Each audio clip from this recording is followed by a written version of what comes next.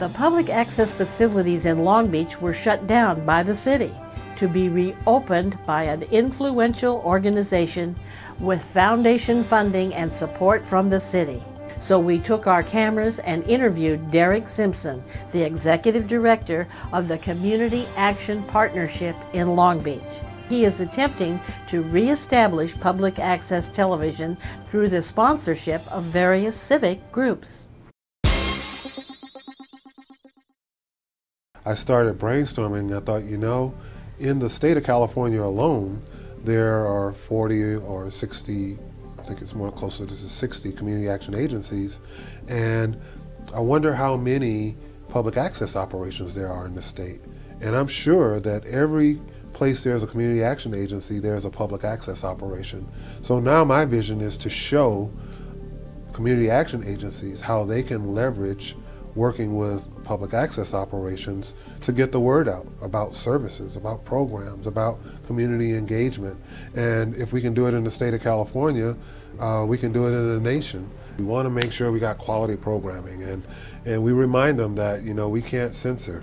Everybody has to have the opportunity. So I think the middle ground is that a word that I'm learning more about, and that's curating a certain block of time where we can make sure that we have more control over that content, because as the operators, we will make sure that there's a good mix of the best that we can offer Long Beach. So when those naysayers say, why public access, we can say, check it out between 5 and 8 to see the best of.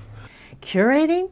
It doesn't sound like censorship, or does it? The stations have said they will not air, cannot air religious material.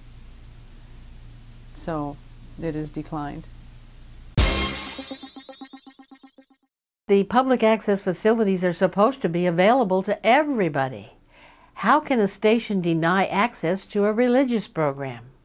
No channel has ever given me in writing that they will not accept religious programming. And the supposed separation of church and state isn't the only issue where public access stations have refused programming. Well, my producer is sponsored by the Salvation Army in Torrance, and the new ruling that a sponsored, non-profit sponsored producer may only produce material for that non-profit has eliminated our relationship as far as production.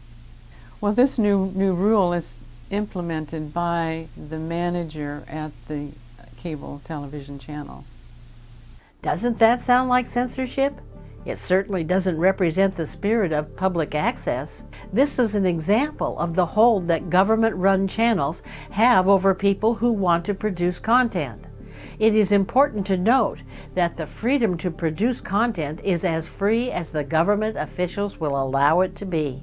You can see this program in its entirety on our website by becoming a Full Disclosure Insider, or you can purchase a DVD.